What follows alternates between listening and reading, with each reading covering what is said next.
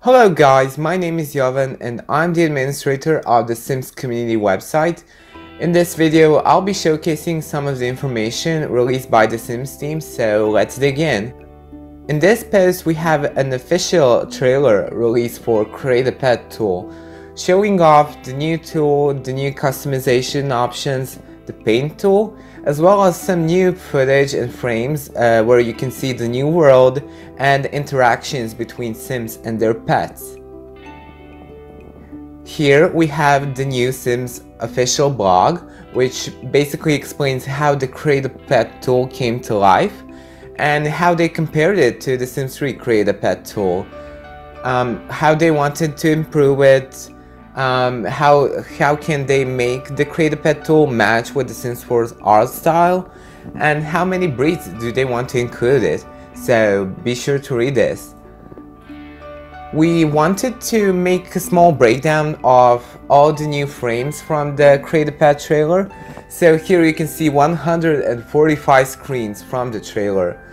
I know how much you want to go into details, so I released every important frame in this post, so be sure to check it out. The Sims team will also have an official live stream of the Create a Pet tool, showing off what you can do, and this live stream will be hosted by SimGuru JM and SimGuru Romeo. In case you missed this live stream, we'll be embedding the official Twitch live stream from Twitch to our website.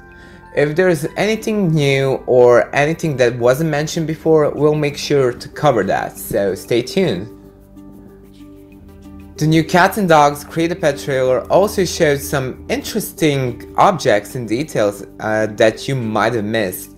So I wanted to give you my breakdown of some of the things that you probably missed. I'm not sure if you missed it or not, but there are some interesting details that you should definitely check out. For example, the Raincoat Man statue, the fishnet wall decals, and some of the interactions between children and toddlers. I don't want to spoil everything, so make sure to check out this article.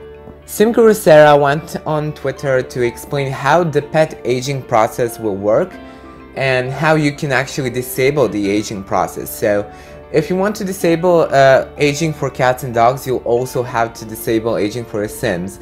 They basically function together. I'm not sure how this will function for setting age lifespans, so I'll cover that in case they mention it.